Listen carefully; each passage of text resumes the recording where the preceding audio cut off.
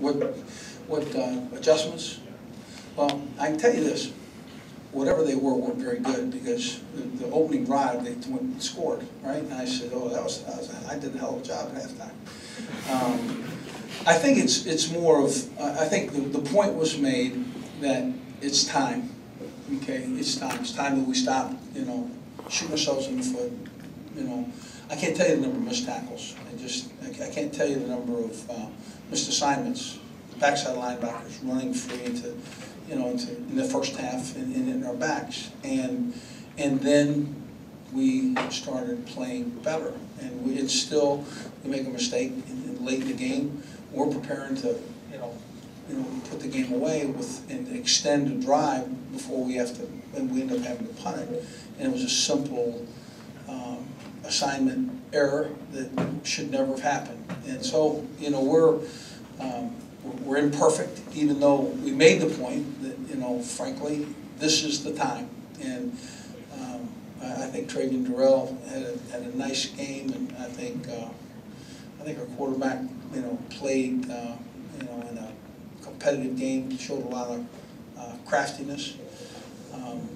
But I think we're going to be better. I think this football team can take this experience and realize that to do the things that we want to do, to have the ambition that we really have, we're going to have to play better.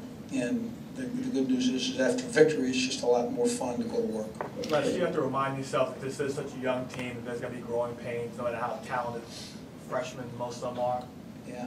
Well, the growing pains are just very, there's slight tremors and a very light infection, and when you win. And then the growing pains when you finish second, are operable. So we're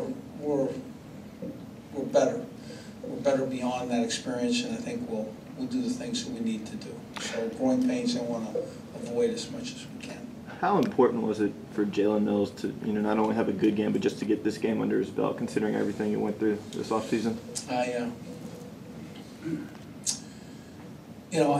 really kind of separate all that stuff from his contribution to the team, and I know this, that him being separated from the team and us not communicating with him and really going beyond him in planning and until which time he can rejoin the team really affected him, and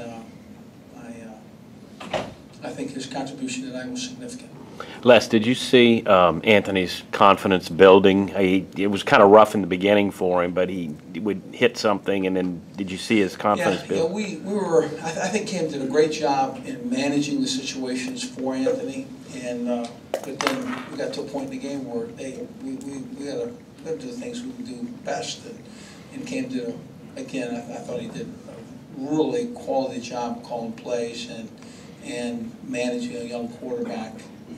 And I think we turned and showed confidence in that position. I think that Anthony responded.